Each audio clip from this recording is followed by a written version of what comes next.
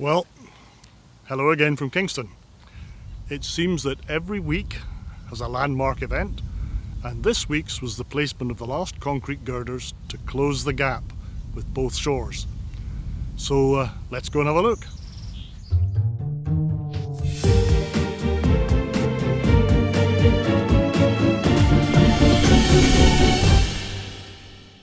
Before we do that, let's have a look at some of the other events. Right at the beginning of the week, on a smoky, hazy morning, the last Walters cabins left site. But iron workers have continued to be engaged on site, removing lift tabs and placing bolts and other features on the steelwork. Early in the week, work was also going on around Pier 17, where the steel structure will meet the concrete. In the haze from the northern wildfires, work could also be seen taking place at Pier 20, the other end of the steel structure. Nearby, although we missed it happening, it became very apparent that the pedestals on Pier 21 had been poured and wrapped to cure.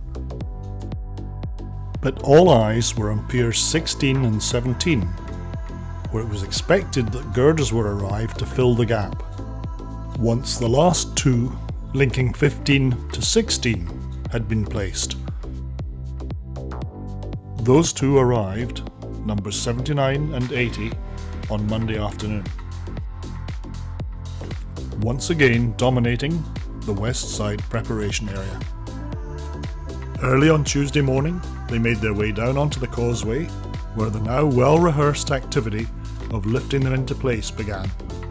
Attaching the lift cables at either end, and then making the initial move allows the tractor or prime mover to clear out of the way.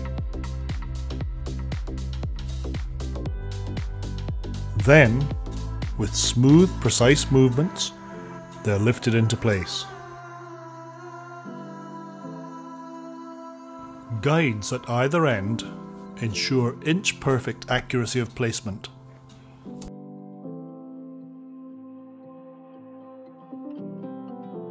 Before you know where you are, another section is complete and the trucks are ready to roll home.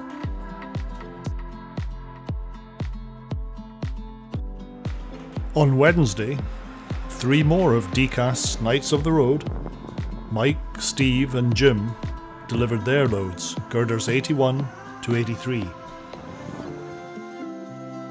Bright and early on Thursday morning, girder number 81, the first to bridge the gap, was lifted into place.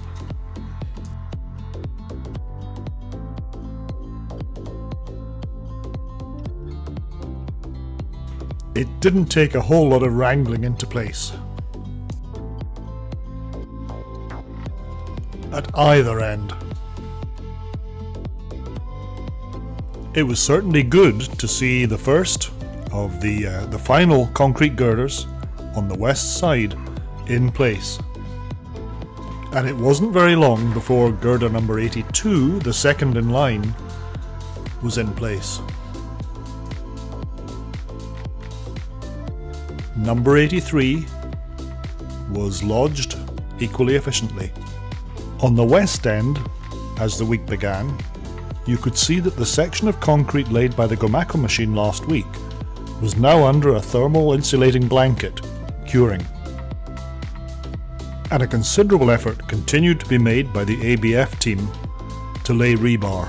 The sheer quantity of precise, painstaking work cannot be overstated. The opportunity presented itself during the week to have a good close look at the Gomaco machine.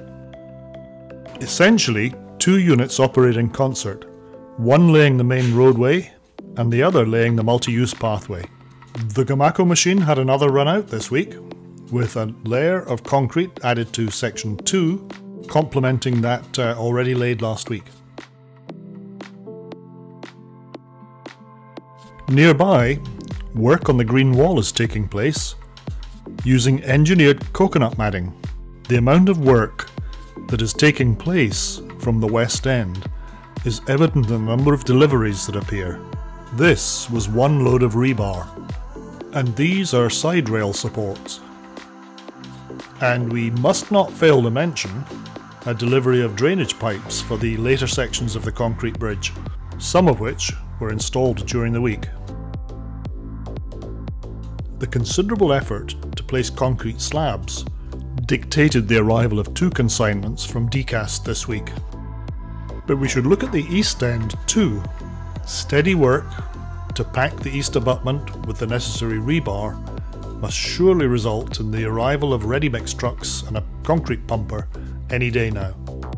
Up near Highway 15, work is constant, with trucks coming and going and survey activity taking place all the time.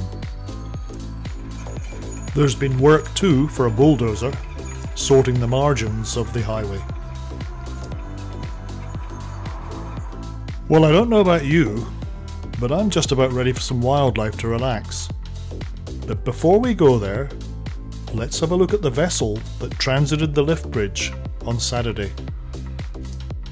The Kawartha Voyageur, a 122-foot vessel, undertakes 5-day cruises to Ottawa, and she proved the ability of the crossing to cope last Saturday.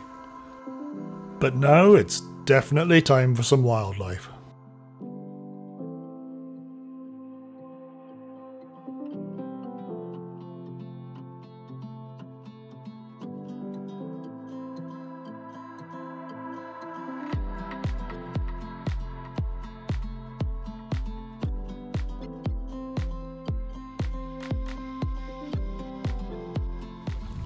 Well, that's another week in the bag.